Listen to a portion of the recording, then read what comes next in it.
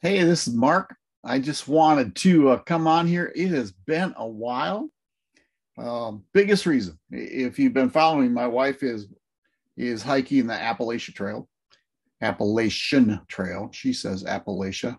Actually, has gone. I think she's almost at 600 miles. It's just amazing what she's doing. So what I've done is, um, I'm her support.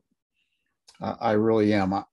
I drive right now. I live in near Knoxville, Tennessee. So everywhere I've been driving, like in between 2-3 hours to meet when I go uh, every 3 days, 4 days. This time it's going to be a 7 day jaunt in between, but the drive's a little longer. It's a 3 hour drive. And what I do is I'm just their supplier. She's hiking with our dog Mako, a standard poodle. They're having a ton of fun. So I bring dog food and supplies for her, and she's hiking with a group of people. There's actually, counting her, there's five. So she's hiking with four people, a husband and wife, and a couple of their friends. So I support them all. I bring supplies every week. But what it's done is actually kind of thrown me off a little bit. Um, so I just thought I'm going to have to start coming back on and doing some lives in the group to help you out. But anyway, it's that's what we're doing. Yeah, to tell you the truth, I want to be just all present for Nancy. It's what she's doing is just an amazing thing, and this is her journey. Um, and I know I'm going to learn a ton. One, as I'm talking to a lot of hikers, and their stories are just amazing. What I'm seeing are uh, retired people because of the time. It's a 6 month commitment. It's 2,100 miles. Young people at college trying to get this done in between college seasons, or they just finished college, and some military people. And their stories are just amazing. So I'm coaching every day. And part of coaching is being present and asking questions. And um, it's been pretty cool. I'm learning a ton from them. I just had the neatest thing, and I'm going to talk about imposter syndrome today, but I just had the neatest thing. I sat down, and I could have done a Facebook Live normal, but I thought, I'm going to try a Zoom and get more comfortable with it. But um, I looked out, and eagles to me are just a sign. And I looked out, and probably 100 yards away from me, with an eagle was soaring, fishing, and also being chased by crows. It was pretty fun. I heard the noise first. And if you've ever, I know you've seen eagles, but that flash of light just catches their attention. I haven't seen one for a while. So this, to me, it was a gift. Anyway, so I love those things. So today I want to talk about imposter syndrome. And the reason I'm talking about it is because, one, I get emails from other coaches, I get emails from marketers, and I read one about imposter syndrome. And it was actually pretty cool.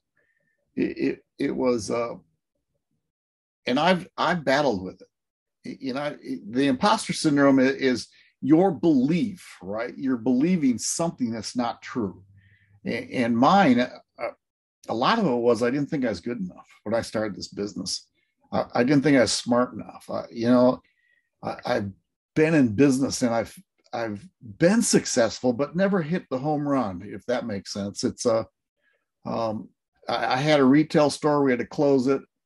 I made some bad decisions, but in all reality, it was because the big box stores came in and we just couldn't keep up. Um, I bought a cleaning business, and I was told by the person I bought from, we kept it a year and sold it. We did really well and sold it back to somebody, and she got mad at us because she said I never stayed with anything. But again, in all reality, it was, we were dealing with chemicals every day and fires and water damage, and it just wasn't something we wanted to do. I tried financial industry and worked on commission only. And if I would have stayed, I probably wouldn't be married. That's not imposter syndrome. That was my wife reminded me why we had young kids, and they were 6 and 4, and I went for it. I was gone all the time, and missed a ton. I've always felt bad about that. So when I say imposter syndrome, it's all those things that are back in your past, back, keep coming back at you, and they just are. It's not worth it. Not worth it to think about them, to uh, get them back there. They're in the past. So I want to talk to you about imposter syndrome, and I study NLP. I would say what it stands for, but I'll stumble. Natural linguistic. Anyway, what it is dealing mindset with your mind. And I was actually helped by a really good friend of mine, Steve Krivda. I hired him as a coach, and I was in a network marketing business, and I was okay in network marketing business, but it wasn't my really cup of tea. So anyway, I hired him to help me in business, and we were talking one day, and good questions, good coaches ask questions. They keep digging.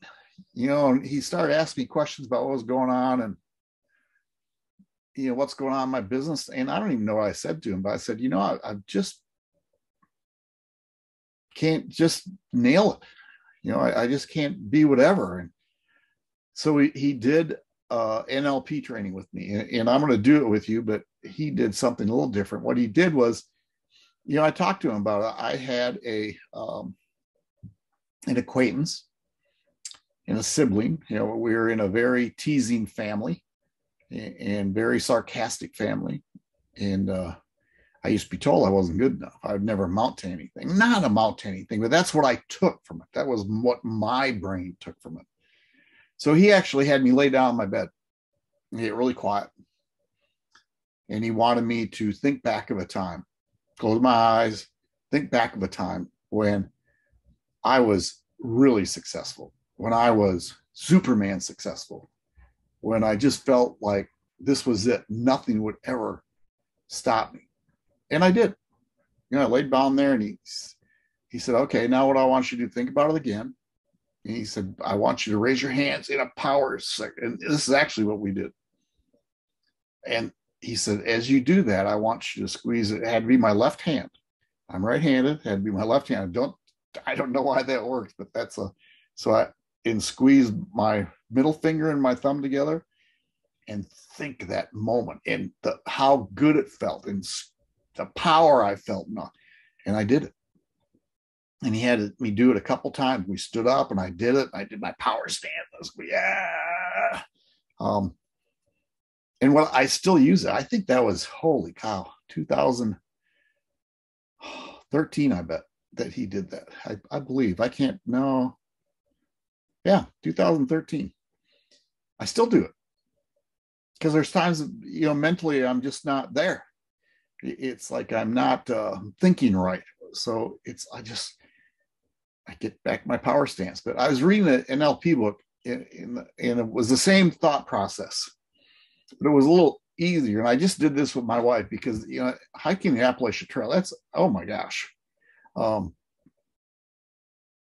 The hikes they take and to get up to the peaks, it's a hike.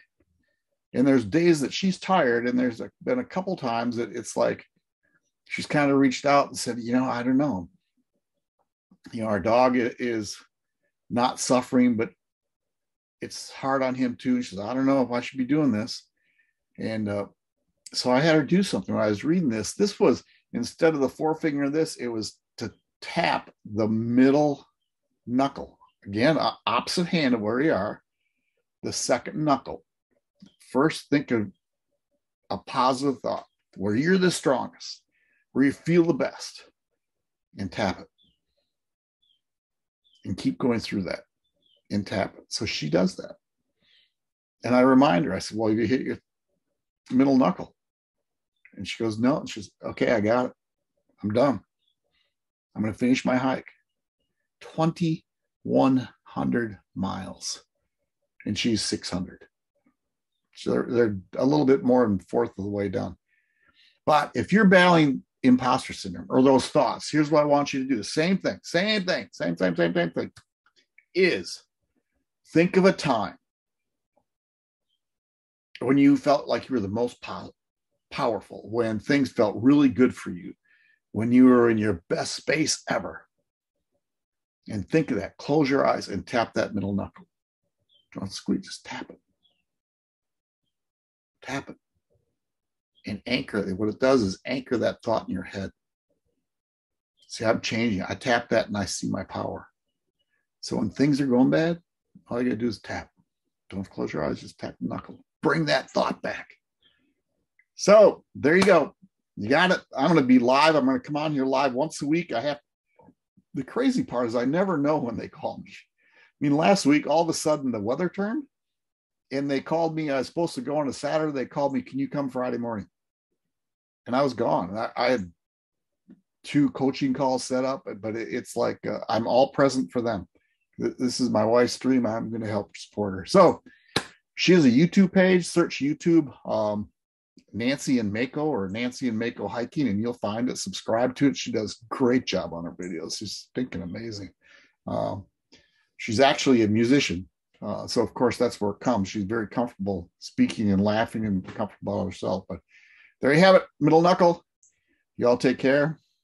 I'm going to see if I can end this. We'll see you later. Y'all take care. Bye.